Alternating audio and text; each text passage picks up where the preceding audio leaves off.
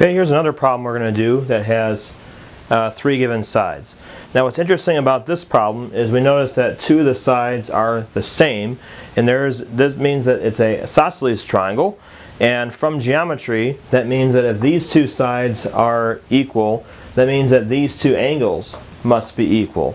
So therefore I only have to do log cosines once, because that's going to be enough information for me to solve for the rest of the triangle.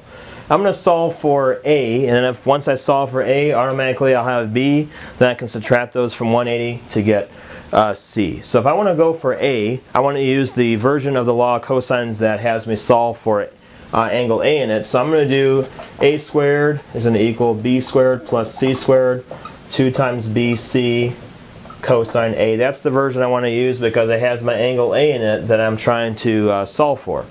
Okay, so now I'm going to put in the given information here. A, the opposite of A is 3, so 3 squared. I have B is 3 also.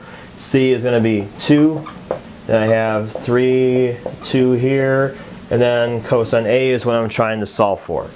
9 equals 9 plus 4 minus, this will be 12. And then the 9's cancel, and I'll bring the 4 over, and I get negative 4 equals negative 12 cosine A. If I divide both sides by negative 12, then I get this. I get 0.333 repeating, and that's going to be cosine A.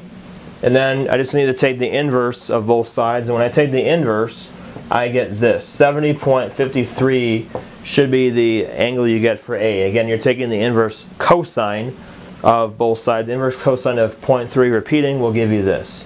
So since I already know my answer for A, 70.53, automatically, because it's an isosceles triangle, I know that these two angles have to match, so I know that's also 70.53.